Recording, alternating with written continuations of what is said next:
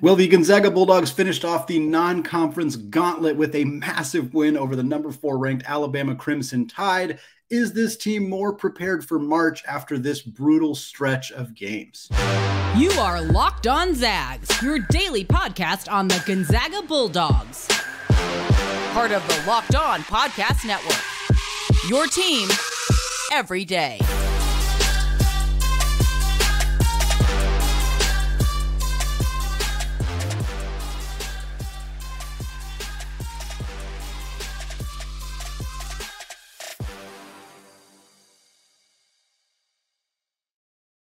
What is going on, y'all? Welcome to the Locked On Zags podcast, part of the Locked On Podcast Network, your team every day. I am your host and longtime Gonzaga podcaster, Andy Patton, here to give you daily reports through another season of Gonzaga Hoops.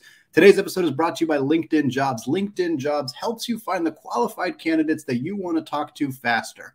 Post your job for free at linkedin.com/lockedoncollege. That's linkedin.com/lockedoncollege. to post your job for free. Terms and conditions apply. Well, it was a really fun morning on Saturday. Gonzaga Bulldogs, Alabama Crimson Tide in Birmingham, a very raucous crowd of primarily Alabama fans. Of course, the return game when Gonzaga played Alabama in the battle in Seattle last year was a similar situation where Gonzaga was favored in that game. They had the home crowd on their back, and Alabama pulled out a victory. The Zags gave it right back to them here a year later. Again, a top 5 team in Alabama. 2 victories over the number 1 overall team in the country. They beat North Carolina in the PKI. They beat Houston about a week later. Both teams ranked number 1, and the Zags came in and handed it to them. 10-point victory. Phenomenal performance. Drew Timme deserves to be the first mention here. 29 points, 10 rebounds for Drew, 12 of 18 from the field. He also had 4 assists. It was just a textbook performance from Drew. He was all over the floor. Good stuff on the defensive end. Wherever he got the basketball, he seems to be able to make an impact. Good passing, good scoring, all of that good stuff for Gonzaga. We'll talk more about this in the final segment of the show, but what we really saw in this game is this team's maturity and growth throughout the season. Something that I think we were waiting to see because they played this murderous stretch of games. And we know the games, we know the contests. We saw them struggle against Michigan State. We saw them get boat raced by Texas. Response with the win over Kentucky. Of course, we also saw the loss to Purdue, the loss to Baylor, close game against Xavier. But what we hadn't really seen yet was, are these losses or are these tough games leading to something? Is this going to make the team better? And the expectation was always yes. The expectation was always, yeah, this is the kind of stuff that you need to put young players through, players adjusting to new roles, et cetera, et cetera. But for a while, it didn't look like it was helping. It was hard to see the impact. They struggled with the Kent State squad that is good. Do not get me wrong. I am a proponent of Kent State being a potential Sweet 16 team. That was a good squad, but they even struggled against UW, at least in the first part of that game. Heck, they had struggles against Northern Illinois at time, a team that's outside the top 300 in KenPom. I think outside the top 325 for that squad. So the question was like, is this gauntlet, is this tough stretch of games really helping Gonzaga?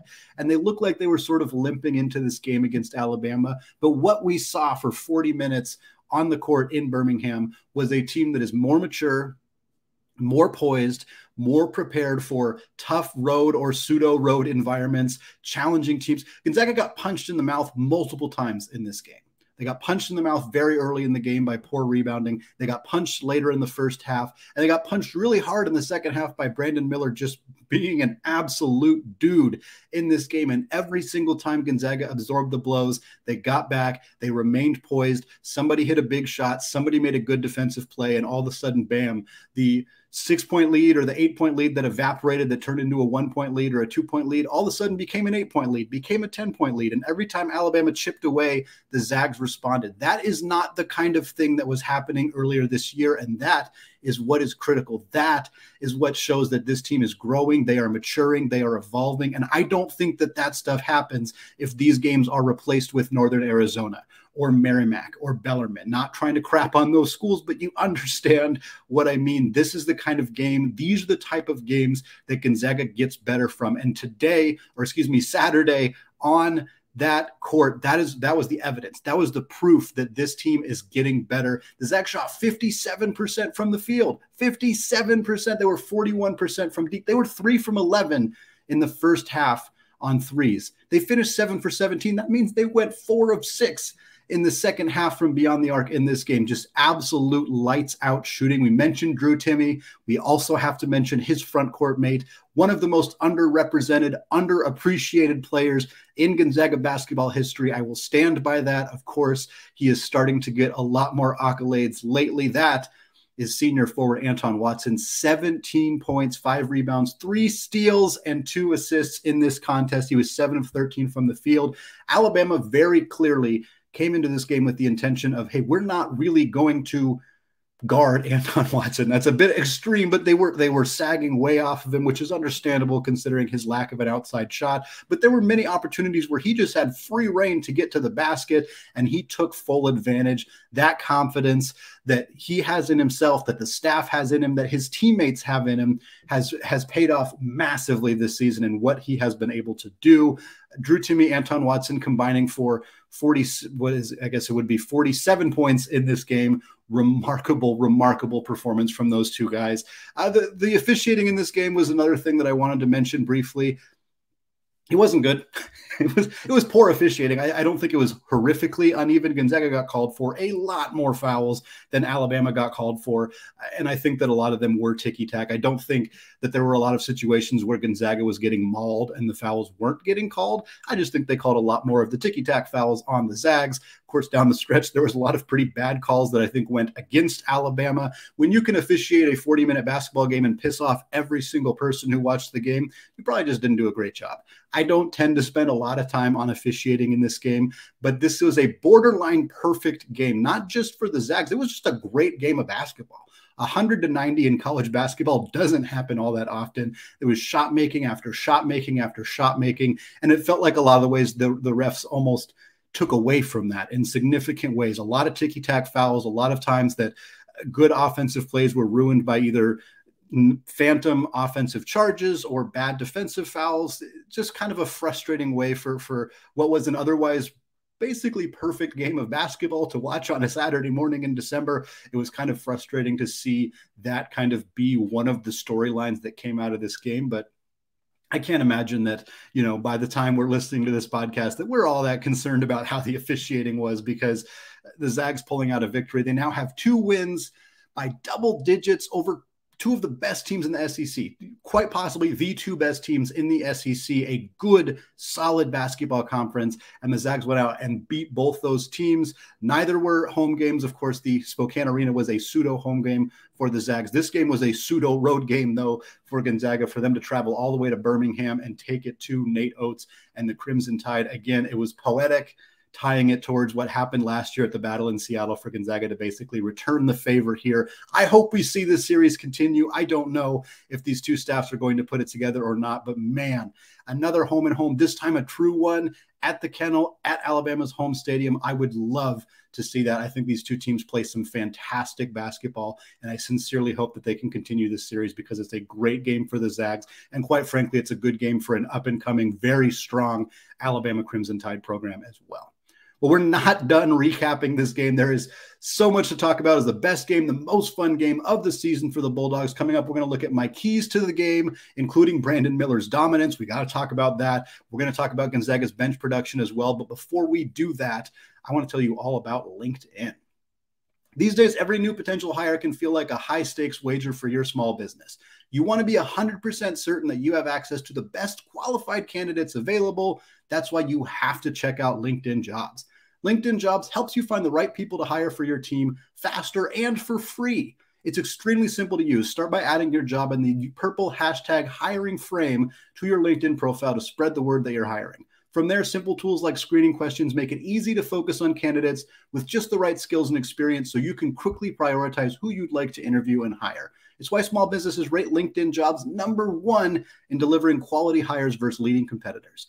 LinkedIn Jobs helps you find the qualified candidates you want to talk to faster. Post your job for free at linkedin.com/lockedoncollege. That's linkedin.com/lockedoncollege to post your job for free. Terms and conditions apply. All right, segment 2, still Andy Patton, still Locked On Zags. I want to thank all of you for making Locked On Zags your first listen of the day. For your second listen today, check out the Locked On Sports Today podcast. From the games that matter the most to the biggest stories in sports, go beyond the scoreboard and behind the scenes with local experts and insights that only Locked On can provide. Locked On Sports Today, available on this app, YouTube, and wherever you get podcasts. All right, taking a look at my 5 keys to the game that were presented on Thursday's episode of Locked On Zags. These were the things that I thought Gonzaga needed to do well in order to secure a victory. Let's take a look at how they did. The first one, swarm Brandon Miller. I specifically talked about on Thursday's show that trying to limit him is going to be the key to success for the Zags. Well, quite frankly, they didn't do that. He didn't have a great first half. He only had 10 points in the first half. In fact, he had 6 points at the first media timeout, only scored 4 points for the next 16 minutes of the first half. It looked like, hey, you know what? Gonzaga is stopping Brandon Miller. They're leading at halftime. This was clearly the recipe for success. Well, Brandon Miller decided that one not so great half of basketball was good enough for him. He came out and went nuclear in the second half. This guy is so good. They compared him to Kevin Durant on the broadcast, and that is an extreme comparison. They even acknowledged that it was a bit of an extreme comparison. But when you're 6'9", when you're that fluid with the basketball, when you can score from the three-point line, from beyond the three-point line, at times from well beyond the three-point line, just a ridiculous game from him. He had 36 points. He also had 6 rebounds. He also had 6 turnovers, but again, in a really high-paced game with a ton of possessions, 6 turnovers from your star player. Drew Timme, for example, also had 6 turnovers in this game. Just a tremendous performance from Brandon Miller. The Zags effectively opted to do the opposite of what I expressed here, which is stop everybody else. Brandon Miller's going to get his buckets, and he did. And they tried to stop Brandon Miller. I don't think it was a lack of defensive effort. He just hit really big shots because he's an incredible shot maker. But there was nobody else on Alabama who really stepped up. Noah Clowney had a good game, but was a bit inconsistent. Mark Sears got a lot of open looks from 3 that he didn't knock down. That is unusual for him. Came into the game with 43% three-point shooter. So for the Zags, it was really a matter of, outscoring your opponent. Most of the time when you score 100 points, you don't lose. And that was a big part of the game here for Gonzaga, but also making other players for Alabama beat them. And they just weren't able to do that. Brandon Miller, unreal in the second half, but it never really mattered. Sure, they got close, and Brandon Miller brought that game within 2, within 3, within 1. But ultimately, Gonzaga managed to continue to fight through that and still secure the victory. The other key, another one that Gonzaga didn't actually win here, and that was crashing the glass. The Zags got absolutely boat raced early in this game on the defensive glass. I think Alabama had 2 offensive rebounds on the first possession of the game. They had a 3rd offensive rebound within the first minute and a half of the game. It looked really ugly. Gonzaga was getting out-rebounded badly early in the game. You could see they wanted to get out in transition. They wanted this to be a high possession, high scoring affair. It, of course, ended up being that. But early in the game, Gonzaga was so focused on trying to get out and go that they weren't effectively crashing the glass.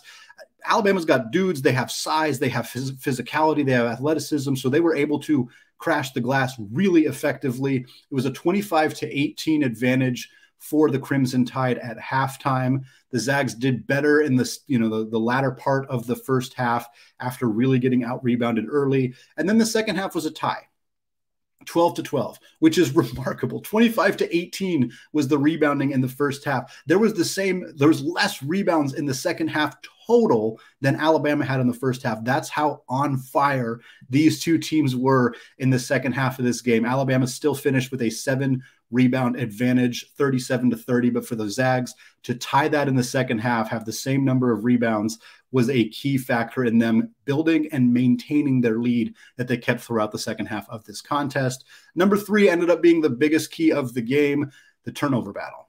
This was monumental for Gonzaga. When you talk about this team's growth and this team's poise and experience as the season has gone on, this is the example. They had 3 turnovers at halftime. I know that it was not a true road game, but if you watch that game, by golly, it was basically a road game. That Alabama crowd was loud. They were boisterous. They were yelling at Drew Timme the whole game long. It was a very, very intense road-esque environment for the Zags to battle through, for them to only have 3 turnovers at halftime. Also, Alabama had 14. 14-3 was the turnover battle in the first half of this game. That is how Gonzaga built that lead. That is how Gonzaga managed to survive Alabama having a really, really strong first half. And even in the second half, yeah, it got a little bit worse in the second half. But you know what the game finished? 21-9. 21-9 was the finish of this game. So Alabama had only 7 turnovers in the second half, but the Zags only had 6. So the Zags won both halves in the turnover battle. They dominated in the first half. They maintained in the second half. Malach Smith, big part of that. We'll talk about him more later, but he had 5 steals in this contest. Hunter Sallis took charges.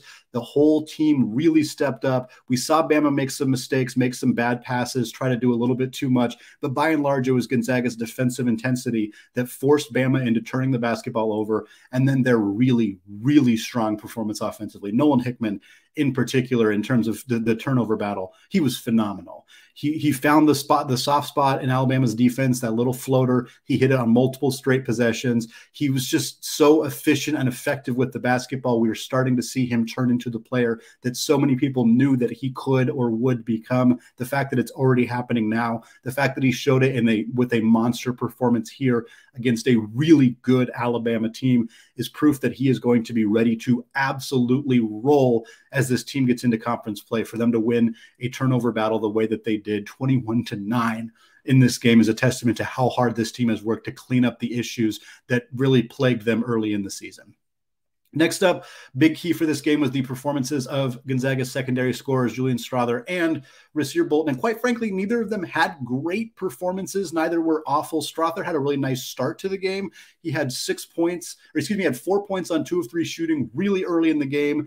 Picked up some fouls that kind of limited him in the first half, only ended up with 6 points at halftime, finished the game with 11 points and 2 rebounds. We didn't see much of him in the second half. Part of that was foul trouble. It's also possible, as I'm recording this, I haven't heard anything definitively, but he was pretty sick with the flu on Monday. Seeing him not play much in the second half of this game leads me to believe that there's a possibility there was some fatigue there. There was some still lingering illness for Strawther, but a big part of it was just the fact that Malach Smith played really, really well. And at the end of the day, with Anton Watson playing the way he did, with Malach Smith playing the way he did, it was possible that they just went with different lineup situations that kind of more fit what they needed in this game. But still, was not a bad performance from Julian Strawther. He just didn't play that many minutes. Rasir Bolton, it was really nice to see him be more aggressive.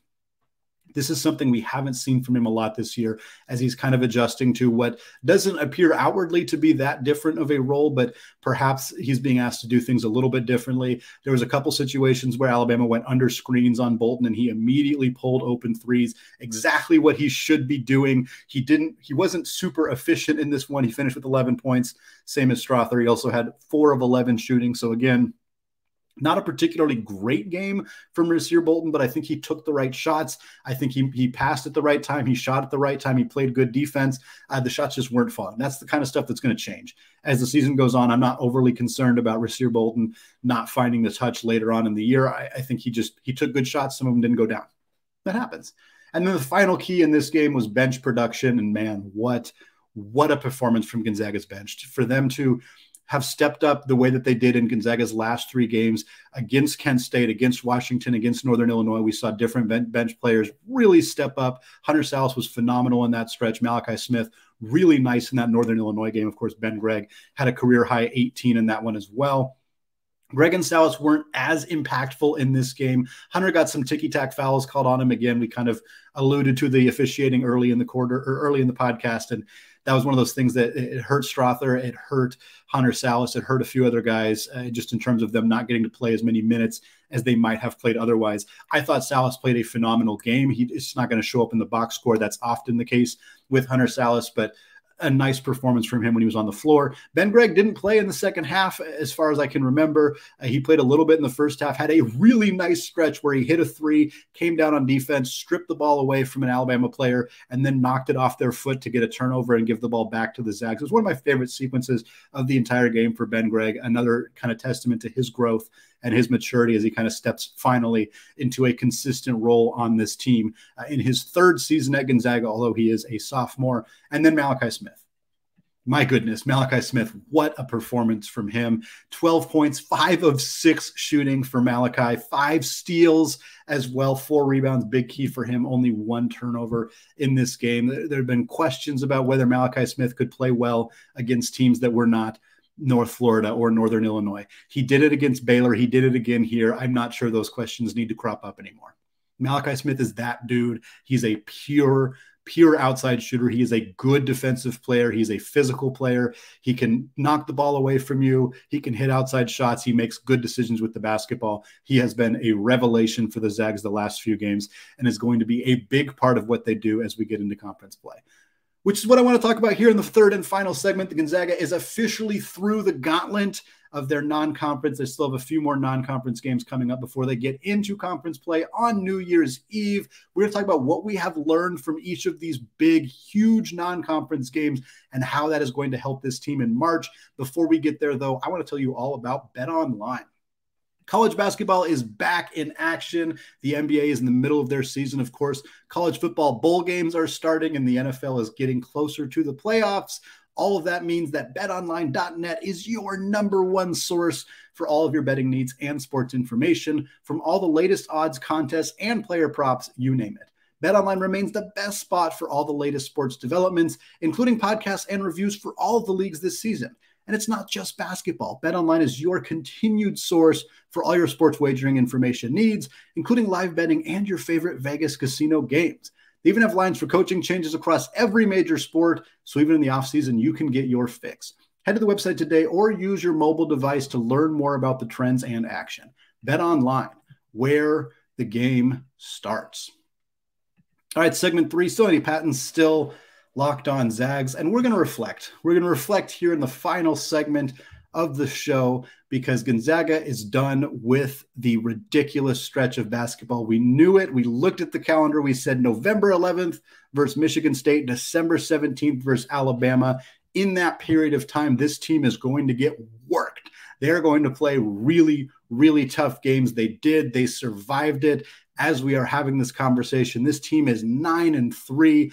I think a lot of people would take that, should have taken that. We kind of discussed preseason, like 2 losses, 3 losses. What's that going to look like? Of course, 2 of those losses were of the blowout variety, which I know is not something that Gonzaga fans are particularly used to. One of them coming very early in the season kind of set a negative tone going into the rest of Gonzaga's non-conference schedule. But by and large, this has been a successful non-conference season. I don't think there's really any other way to look at it with the maturity and the growth that we saw on Saturday's game. If we hadn't seen that, we might be having a very different conversation right now. What I want to do here is really look at each of these games and kind of what did Gonzaga learn? What have they taken with them? What things did they learn in early games that they used against Alabama? And what things might they use going into the conference play? And of course, the big story, what are they going to use in March? What of this stuff that they have learned is going to help them in March become a team that maybe doesn't just make the Sweet 16? Maybe they go to the Elite 8. Maybe they go to the Final Four. Some of the teams that they might face in those Elite 8 Final Four matchups,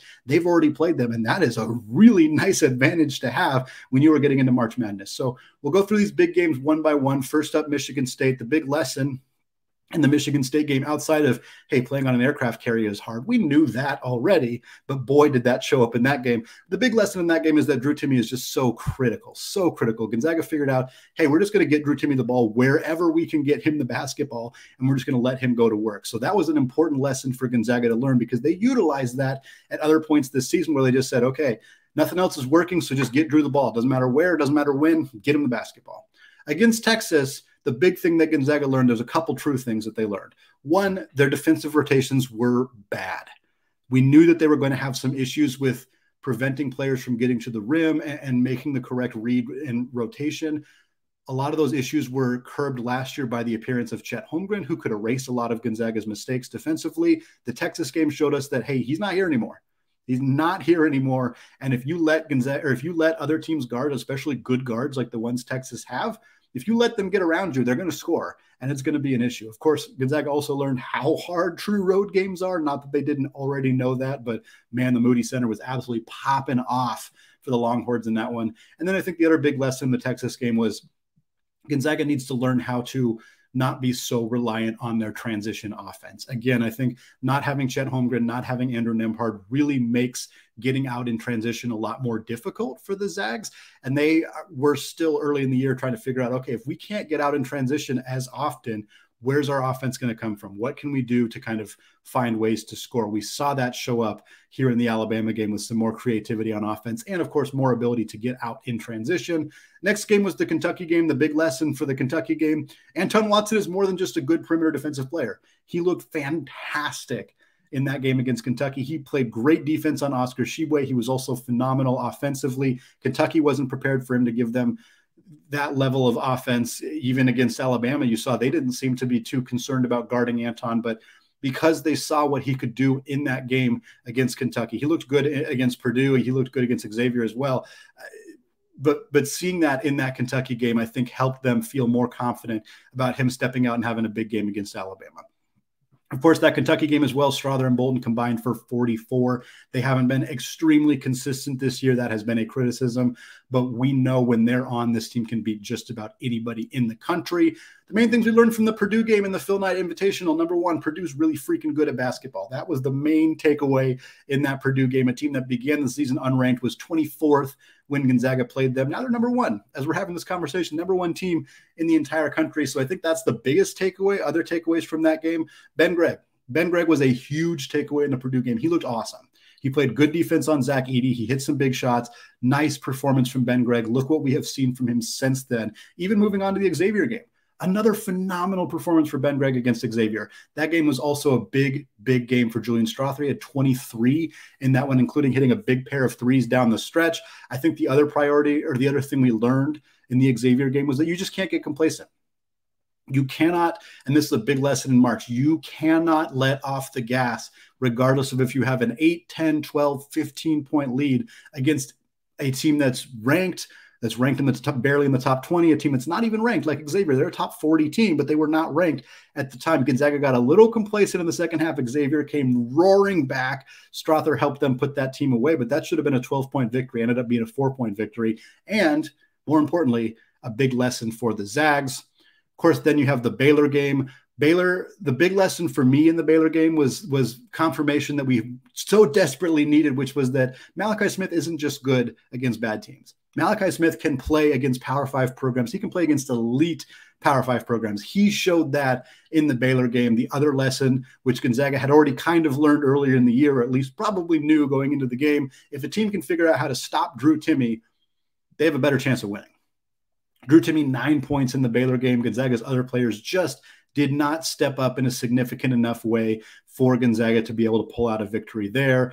And of course, the culmination of all of those challenging games was here against Alabama. We saw Nolan Hickman step up in a monstrous way. You cannot tell me that Nolan Hickman's early season struggles did not contribute to him stepping out and having a monster game against Alabama. These things are related. His performance in this game was a testament to how hard he has worked to erase some of the early season struggles that he had against really high quality opponents. Malach Smith, second time in a row that he has balled out against a top 10, top 15 caliber team. Did it against Baylor, did it again here against Alabama. Of course, Hunter Salas's continued emergence as a star defensive player was a big lesson as well.